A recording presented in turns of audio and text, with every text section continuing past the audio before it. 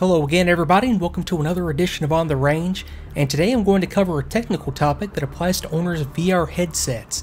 Now if that's you, you know that to use the headset with DCS World you have to go to the Options tab, VR, and click Enable Virtual Reality Headset. Then every time that you run DCS World it's going to go straight to your headset and you're just going to be left with this sort of VR repeater screen like we have displayed right here.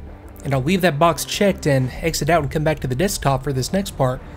Now you might run into a situation, I run into it a lot, where all I want to do is go in and do some work in the mission editor or just do some mission planning using the standard display that you get on the monitor. So if I wanted to do that, that would require me to come over and, in my case, click the shortcut. It's going to open up DCS World.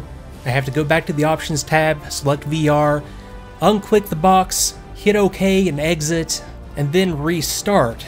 Then once I've finished what I need to do and I'm ready to fly something in VR, I have to open it back up, re-click the checkbox, exit again, and then restart.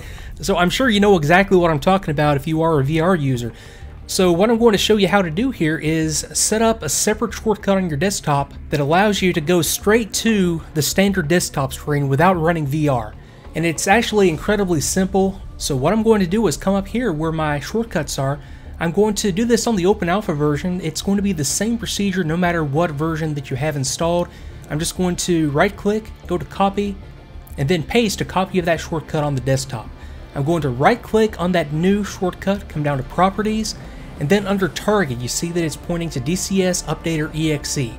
I want to change this to point to the DCS EXE, and then I want to add a line of text at the very end, and I have it right here. I'm just going to copy and paste this. It's force disable VR, and I'll have the same text in the video description if you just want to copy and paste and follow along. Now I'm going to make sure there's a space after the end of the line, and then I'm just going to paste in -- force disable VR. I'm going to hit OK, and now this new shortcut is pointing to the main DCS World program that gets run, but it has that line that's going to just force it not to go to the VR headset. So if I open this one up, it goes straight to the standard 2D screen, even though if I come back to the VR tab, Enable VR Headset is still checked. So by doing it this way, you can just check this box once, and then depending on the shortcut that you take, it's either going to go straight to your headset or it's going to take you to the standard 2D screen. So folks, I'll keep this one short and sweet. That's all there is to it. I'm sure there are many other ways to do that, but this seems to me at least to be the most straightforward. And hopefully this will save you as much time as it does me just on a day-to-day basis going back and forth to the mission editor and flying missions in VR. So thanks again for watching, and I'll see you next time.